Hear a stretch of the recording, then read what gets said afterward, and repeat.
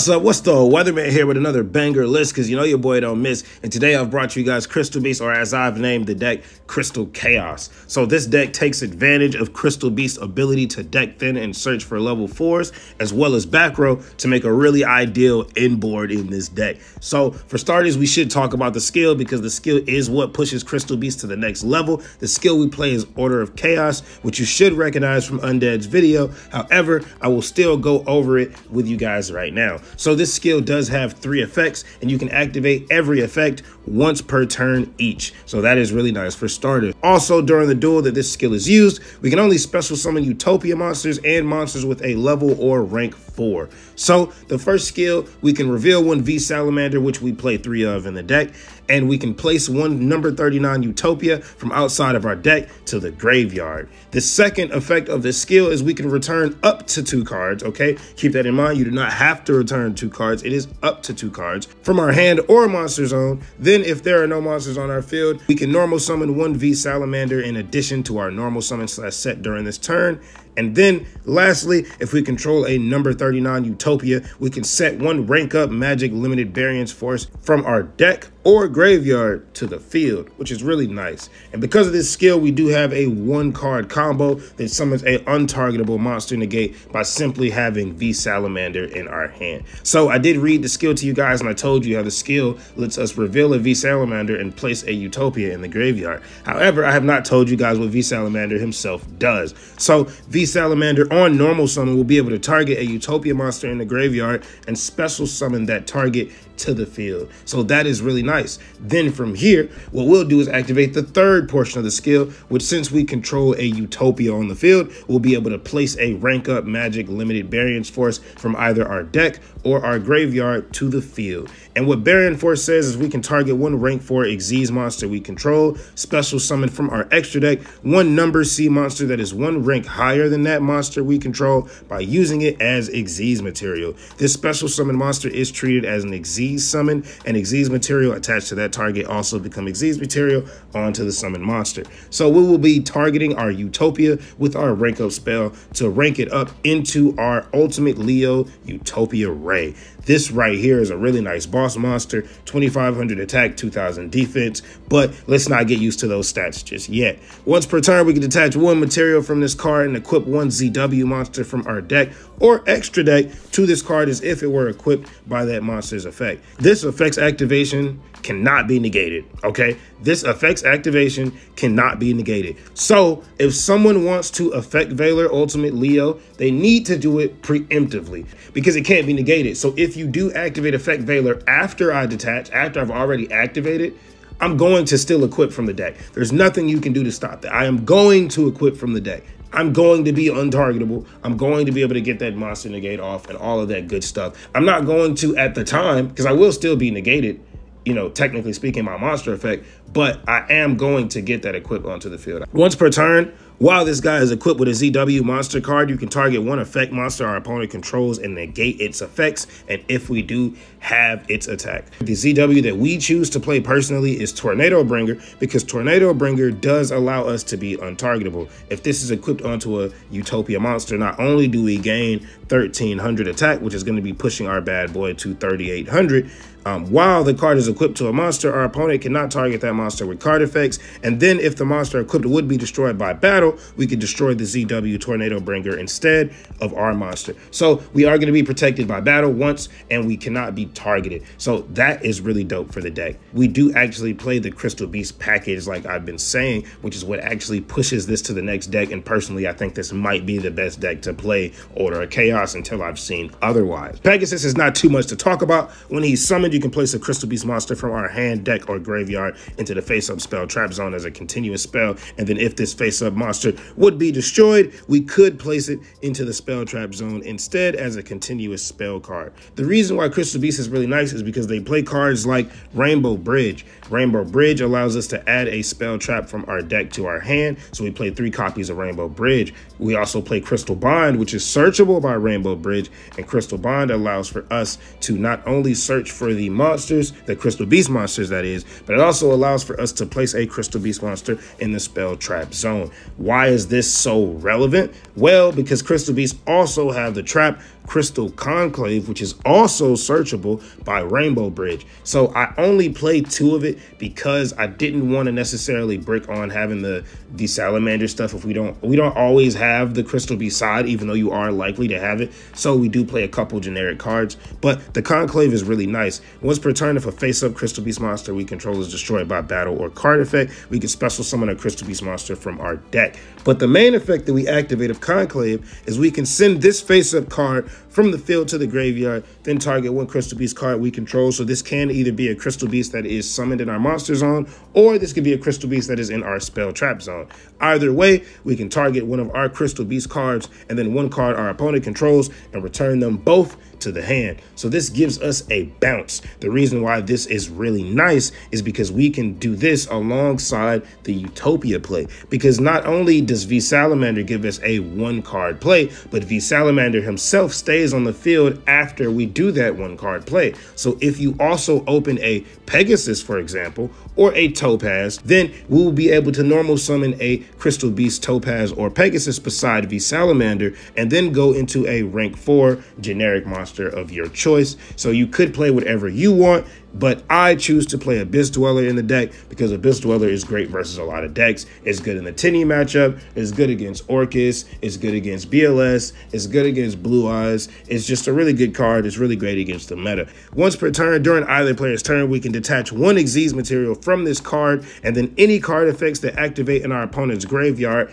cannot be activated. So by simply having V Salamander plus another level 4 in hand, we'll not only be able to have that Leo, but we'll have the Abyss Dweller, so we'll have that monster negate as well as the Abyss Dweller here. And you may be asking yourself, well, hey, how am I going to get that other Pegasus on the field? Well, you don't even need to actually have a way to special summon Pegasus. The skill itself actually allows for you to place 2 normal summons on the field. So what the skill says is very tricky, which is why I see why you may not understand it. So return up to 2 cards to the deck from your hand or monster zone, and then if there are no monsters on the field, you can normal summon 1 V Salamander in addition to your normal summon, right? So it doesn't matter when this additional normal summon is, and that's how we actually cheese it out. When you summon the V Salamander, it just needs to be while we control no monsters on the field. So what you'll do is you'll activate the skill and return 1 card from your hand to the deck. Now, you may be saying, oh my God, so we're going to be starting off with a 3-card hand if we're going first. Not really, because Pegasus is going to be grabbing a card from the deck if you have it. Bridge is going to be searching a card. Bond is going to be searching a card. There's a lot of searchers in the deck. You're more than likely going to be adding back the card that you put back anyway, as well as if you happen to open up the equip, or if you happen to open the Baryon Force spell, you can place those back in the deck and then search for it with the skill anyway, or search for it with the Utopia, the Leo Ray. So either way, we're really not missing out on card advantage that deeply here. But regardless, you'll activate this skill here, and then when you do this, you'll normal summon the V Salamander first. So even though we normal summon the V Salamander, we have not yet actually used our additional normal summon. So this is where you would normal summon the Pegasus or the Topaz beside our V Salamander, and then we'd be able to go into a rank 4 of Abyss Dweller or another generic rank 4 if you wanted to play it. Some other rank 4s that you could play that I'll mention here. You could also play Giant Hand. Giant Hand would give you a monster negate, so you could have 2 monster negates on your field. Target negate with the Leo Ray, and you could also target negate with the Giant Hand. You could also play Roach, which would negate the special summon of a level 5 or higher monster. But there are more rank 4s you could play for turn 2, turn 1.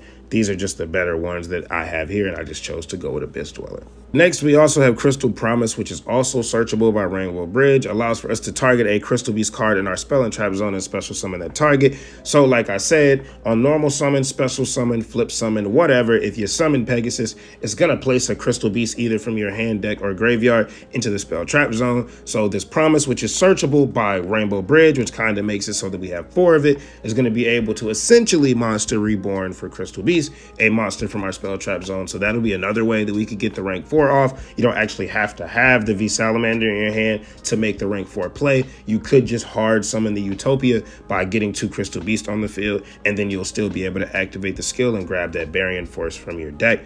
The last 2 cards we play in the main deck are just 2 copies of Effect Veiler and 2 copies of DD Crow. So DD Crow, like you already know, during either player's turn, you can discard this card to the grave, target a card in our opponent's grave, and banish that target. And then Effect Veiler says during our opponent's main phase, we can send this card from our hand to the graveyard, target one face-up effect monster our opponent controls. That face-up monster has its effects negated until the end of this turn. So I just play these cards because, for one, they're really good hand traps and they do affect the meta, but also Crystal Beast is not a huge fan of back row. We like playing our own back row because it's searchable. However, we do place a lot of stuff in the spell trap zone. Crystal Beast Pegasus is going to be placing something in the spell trap zone. If you activate Crystal Bond, that's going to place something in the spell trap zone. So, and if your Crystal Beasts get destroyed, you may want to place them in the spell trap zone so that you can activate Conclave, as well as Conclave itself will be in the spell trap zone. So for that reason, you don't really want to clog your back row up. I know it's very easy to say, oh, let's just play IDP, let's play Conclave, let's play this trap, this trap, this trap, but you're going to be in scenarios where you can't set them. And I do think hand traps just really go well with the deck because we really don't want to set a lot of back row anyway, as well as the Leo Ray does equip himself. So that's just another card that's going to be filling up your spell trap zone. So because of that, maybe you'd even want to go higher on the hand traps and play less Conclave. I play 2 Conclave, 2 Veiler, 2 Crow. Maybe you want to play 1 Conclave. I do think that would still be fine, and you can maybe go up on something else in the Crystal Beast engine, or another disruption, another hand trap, or something of that. So the other cards we play in the extra deck is obviously the Utopia himself, because sometimes we do need to hard summon Utopia, as well as we do also play Utopia Lightning, and Utopia Lightning is really dope. So he can be summoned on top of Utopia, obviously, and then all of the material that were attached to Utopia will go to Utopia Lightning. If this card battles, your opponent cannot activate cards or effects until the end of the damage step, and then once per chain during damage calculation in either player's turn, if this card battles an opponent's monster while it has Utopia as an Xyz material, we can detach 2 material from this card, and then our attack becomes 5,000 during damage calculation. This is just a good way to attack for game, to also beat over maybe a problem card. Utopia Lightning is just really dope. I just felt like we might as well go hard on the Utopia package. I also play number C39 Utopia Ray V because our V Salamander actually has a second effect, as well as this can also be summoned by Barian Force, our rank up spell. So by doing the same thing, summoning a Utopia, actually we don't technically have to summon Utopia. We could just summon any rank 4. But we won't be able to grab the spell with the skill unless we summon Utopia. So we'll have Utopia on the field. We can activate our skill, which, like I said, is not once per duel, it is simply once per turn. So we'll be able to activate and grab our Barian Force from the deck if we have not yet used it, or if this is past the first activation of the skill, then we can grab it from the graveyard, target one of our Utopias, and turn them into Utopia Ray V. This card, while in our possession, if destroyed by card effect, or destroyed by our opponent's card, you can target 1 Xyz monster in the graveyard and return that target to the extra deck. That's really nice because we can also recycle our Leo and potentially summon Leo again. If this card has a Utopia monster as material, it gains this effect. Once per turn, you can detach 1 material from this card, then target 1 monster our opponent controls and destroy that monster. If it was a face-up monster, inflict damage to our opponent equal to half the attack of the destroyed monster that they had on the field.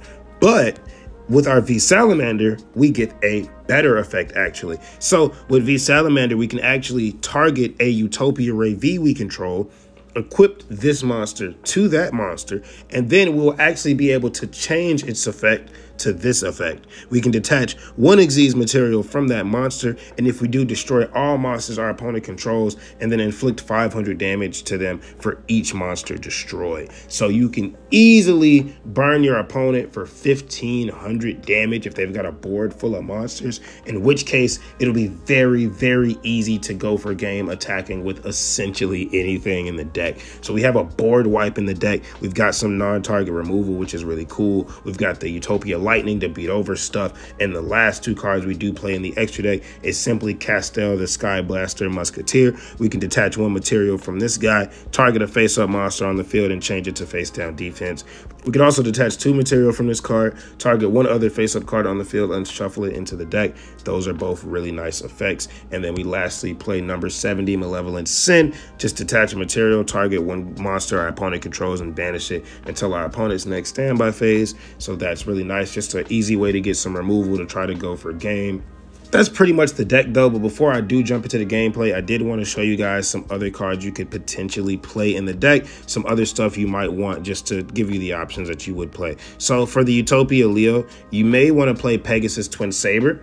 I only play one equip, but if you wanted to play more, or maybe you don't even want to be untargetable, maybe you want a double monster negate. Well, Twin Saber does say, while this card is equipped to a monster, you can negate a monster effect activated on the field. So this one doesn't actually target. So if this were to be equipped to your Leo Ray, you could have 2 monster negates. You could target negate a monster with your Leo, right? Or if a monster effect is activated on the field, you could just negate it by having the Twin Saber equipped to your Leo. So you could get 2 negates on the turn, which is really nice. Really, really, really nice. We also have Eagle Claw here, which is a trap negate. If you have this equipped, we'll be able to negate a trap card or a trap effect that was activated on our opponent's side of the field. So you could have this and then be able to negate a monster as well as be able to negate a trap, which is something that maybe you do find likely. Maybe in a tournament, you want to side deck into this because people are playing a lot of trap heavy decks. I do think the deck does play through back row very easily because of the Crystal Beast engine really helping the V Salamander side,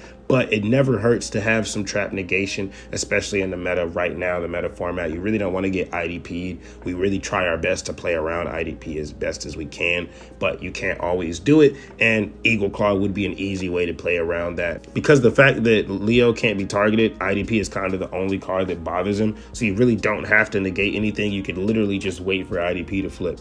We've also got Leo Arms.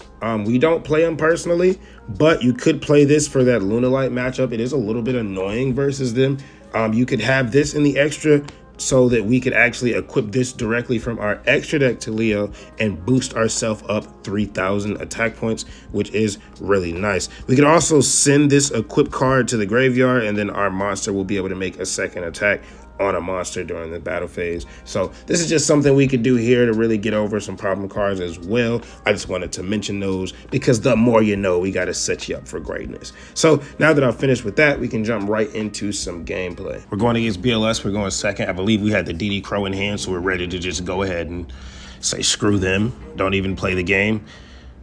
And we do. So we've got that DD Crow in hand and we're going second. So we're just going to, we toggle on right here. Immediately DD Crow passes to us.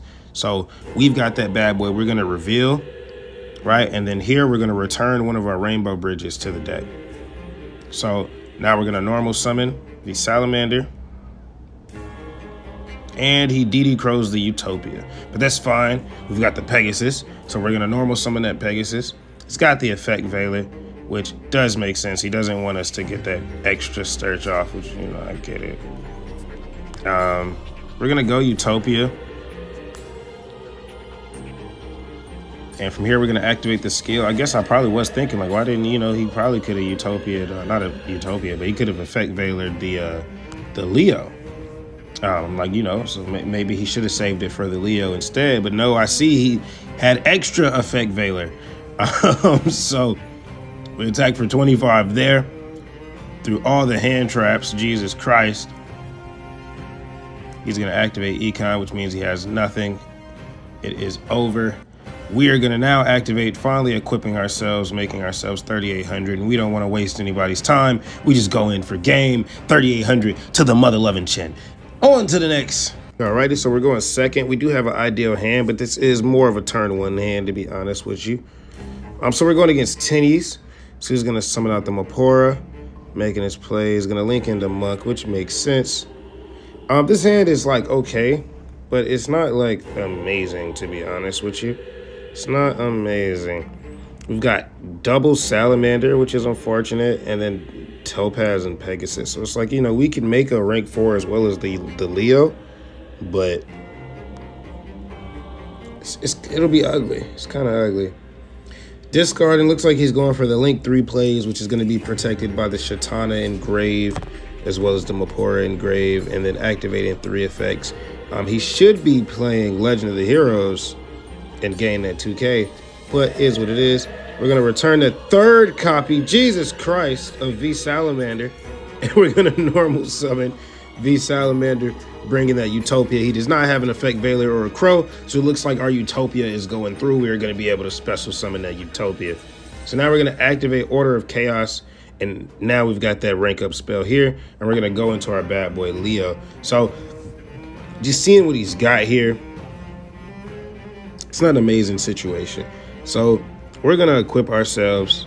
We're gonna go here, right? And we're gonna rank into Abyss Dweller. So why do I do this, you may be asking, right? So I'm looking at his graveyard. I'm bigger than him. However, he's got the Mapora engrave, which does stop targeting, I believe. It's not the one that reduces us, but he does have the Shatana, which if his guy gets destroyed, it's gonna banish the Shatana and then resummon the link we just destroyed, and he's gonna pop one of us non-target. I don't want him to do that. So I'm gonna summon the Abyss Dweller and activate my Abyss Dweller so that he can't activate any grave effects. So now when I beat over his bad boy, does nothing. So now he used all that card advantage, right? He used all of the cards he had to do nothing. And I'm gonna activate it again because now he's still not activating anything in the grave, and he's just gonna pass because there's not much he can do. And we're just gonna go for it all here. Gonna reveal the Salamander just to flex on him a little bit. Normal summon, even returned. We didn't even have to return. Summon the Utopia. Now with Utopia and Field, we can activate to grab that Burying Force from the graveyard, and we're gonna go up into our number C39 Ray V. Utopia's on the field here. And Noise, just gonna pop it, burn him, and we're just gonna go in with this field full of monsters. Nice. On to the next. Let's go. Alrighty. We're going first. I think we've got the sauce. So this is actually, I haven't even brought that up, but we honestly get like 3 disruptions pretty often. And this is another one of those hands of having 3 disruptions. So we've got our boy Salamander, we've got the Conclave, we've already got, and the Bond. That's 3 disruptions right there. So we reveal, gonna normal summon, special summon that Utopia from the graveyard so that we can activate the skill and get that rank up spell from the deck. Now we're gonna rank up the Utopia, go into our Leo Ray. Come on, now summon that bad boy. I think I've been skipping his animation, so I'm gonna let it play this time. It's the final clip. Come on now, Power Rangers. I was about to sing Transformers, but I said Power Rangers, but I was definitely about to sing Transformers. So we're gonna get that equipped. Gonna search for Bond. So right here, typically you do search for Pegasus, right? But we don't want to fill up our spell trap zone because if we summon Pegasus, it's gonna want us to put something in the spell trap zone. You can just say no to it, but that's just weird. So plus you want to actually keep the Pegasus. You want to end up having the Pegasus. So instead, I add the Topaz to our hand, put the Crystal Beast Pegasus into the spell trap zone because I'm going to set this Conclave, and Conclave is going to return our Crystal Beast card to our hand. So we're going to go into Dweller. Now we've got the Dweller, the Leo Ray on the board, and a Conclave set. We're going to toggle on and flip up immediately going into that Conclave. This is a continuous trap. I like to get it out the way. So we immediately activate that Dweller, turning off that graveyard. We're going to negate the bird. We don't want him actually sending the grave. He's going to activate the Lunar Light Fusion, unfortunately. So that sucks. Right here, though, big brain plays. Big brain plays by me. Damn, hold on. That's hard. Oh, damn, that's hard, low-key. I'm hard, low-key. Anyway, so this was low-key a play. So what Leo Dancer says is, this card can make a second attack during each battle phase. Once per turn, at the end of the damage step, if this card attacked, you can destroy all special summon monsters your opponent controls, right?